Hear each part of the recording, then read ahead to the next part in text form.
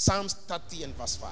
For his anger lasts Only a moment, but his favor lasts a lifetime. Weeping may last through the night, but joy comes in the morning. Some people, they read this scripture the wrong way. They say his favor is for a moment, but his anger is for a lifetime. No, God will never be angry with you forever. It is just for a moment. Even if you've sinned, just repent. The anger is for a moment, but his favor is forever. If God favors you, it is permanent. I came to speak to people here that you know the favor of God is upon you. It has not deserted. It has not gone anywhere. You are favored for life. If you have ever seen any trace of favor in your life, that thing is permanent. Declare it every day. Walk like it every day.